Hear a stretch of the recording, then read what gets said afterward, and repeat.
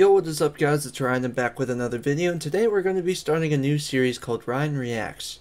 Now in Ryan Reacts, I might be reacting to, something funny you guys recommend on the internet, someone's YouTube channel, videos, you name it, I'll react to anything. But the first thing I want to react to is some small YouTube channels in the coaster community, because there's so many great channels that get zero, and I mean zero attention because of big channels. And I think we should try and level that out a little bit. I think we should get our true potential out there. So I think with me reacting, it not only does good for me to give me more content, it also gets these other channels who might have different viewers than I do more exposure. For example, if some of you guys who watch my videos don't watch theirs, congratulations, you might now have new fans. So today, if you guys haven't been able to read the label already, we're going to react to Coaster Scouts.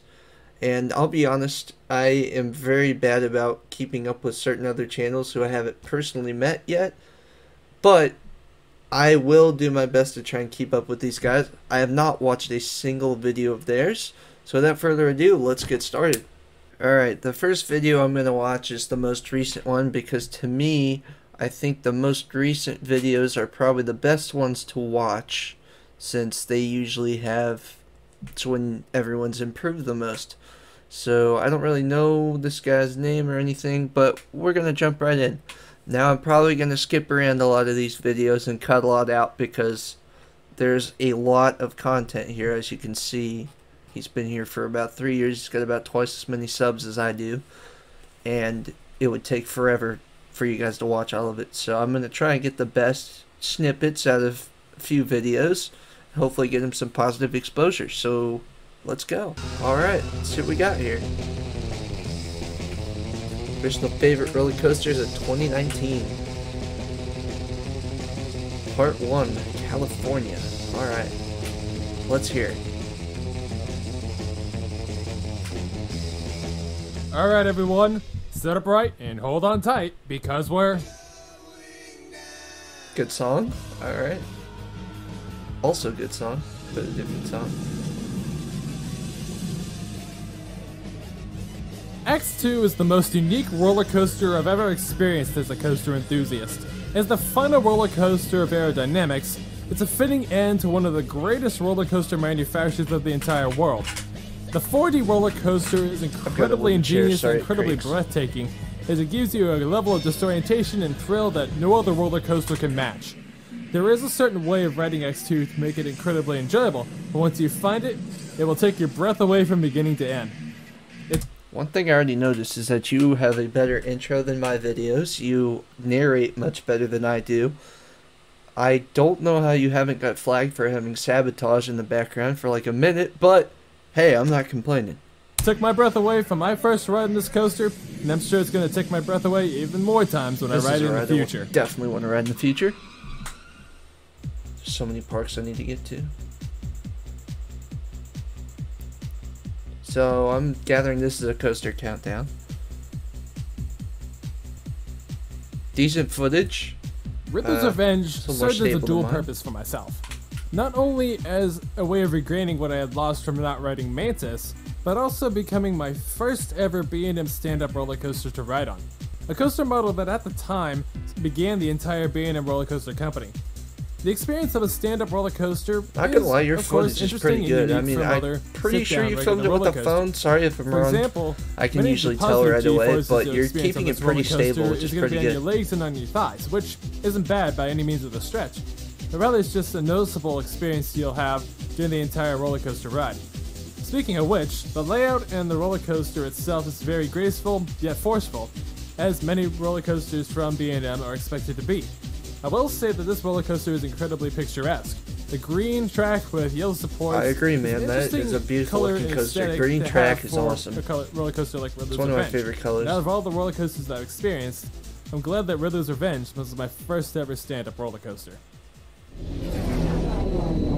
Alright, so I'm gonna assume, I hate to skip all of the rest of this, but it does look like it's gonna be a pretty good countdown. Let's just skip ahead to number 1.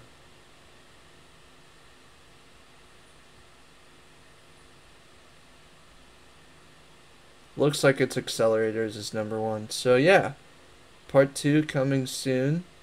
Haven't got around to that, but hey, I'm not judging you. Running a small channel is tough if you got other things to do. Alright, so it looks like we got some countdowns. Let's see what else we got here. Check this one out.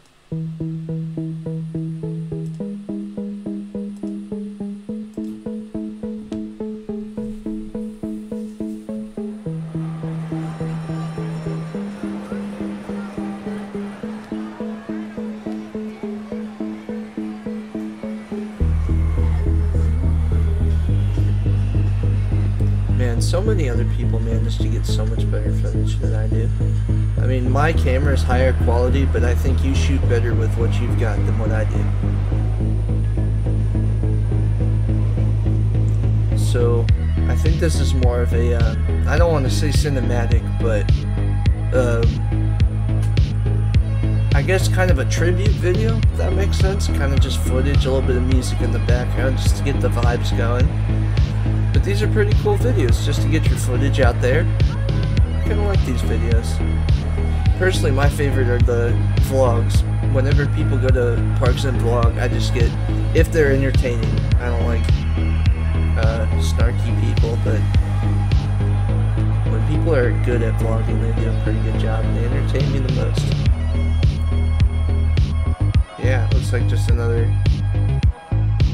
I mean, good cuts, well edited, not bad. Kinda like it. Wait, is this, oh, and Valley Fair. Okay, that makes sense. So I was like, wait a minute. It's like Excalibur.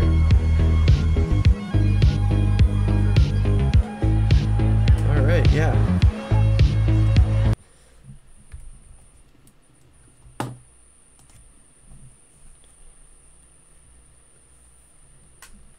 Check out one more video. Oh, Farewell Firehawk. Alright. I mean, this is my home park, so I better watch this. Dang, I remember standing right there filming that. I think you're going for the look of disbelief. I don't know when you posted this exactly, if it was the day of the announcement or when after everything got torn down, but not sure.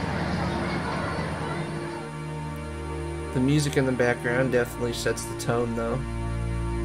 I need to get me some music in my videos that isn't just the free crap on Filmora.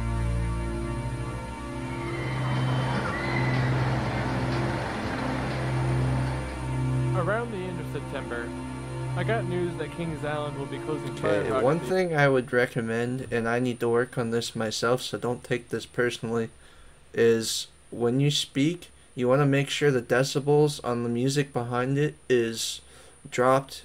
Like on my software, it has to be like negative 18 decibels, I think. That way you can hear the voice a little better. But no hard feelings, dude. Everyone will get better. End of October. Then again, this is a 2-year-old video too, so he may have got better at that already. I don't know. Be removed from the Kings Island coaster lineup by the end of the year. Now, when I first heard this news, I felt sad to see this coaster rest in pieces. That after 11 years of operation, I only rode Firehawk once throughout my time when I was at Kings Island, never giving myself another chance to ride Firehawk again, and truly admired the experience only Firehawk could bring. If people were to ask me what Firehawk was like, I would tell them that Firehawk was one of the many enjoyable coasters that I could ever experience. Its mixture of lying on my back, turning myself over and putting myself down. It was a very unique ride. Truly one of the more unique experiences I ever had on a roller coaster. Its overbanked turn felt like I was flying through the wind, while its one of my biggest things about Firehawk was I always felt like I was going to fall out of it. loop felt amazing, converting myself downward instead of at the top of the loop. The rest of that was just as fun. That loop right there is a very intense element. That was probably the best part of the ride every time, especially if you got towards the back. Experiences on my ride experience on Firehawk. Personally, I'm glad I was able to experience Firehawk when I came to visit Kings Island. I'm sure that if I was able to ride Firehawk again, I would. But circumstances are different now than when I was at Kings Island 2 months ago. I accept the fact that I will never ride Firehawk again, and I respect Kings Island's decision to remove Firehawk by the end of this year. It's their choice. and we'll see how this decision affects Kings Island. It ended up affecting us in a really good way. We now have a B&M Giga Coaster, which hopefully will open anytime soon after this pandemic crap ends. But, I mean, this is an awesome... These are pretty good videos. I feel bad that I haven't actually watched them before. So, yeah, I'm going to cut here. I think I'm about 10 or 12 minutes of watching your videos altogether, so... Tons more content to watch. I will definitely put this link in the description below, and I encourage you guys to check out his videos and go like them, subscribe to them, because like I said, our small channels, we definitely need to show the love towards each other right now, because we are getting smoked by big channels and there's tons of good content out there.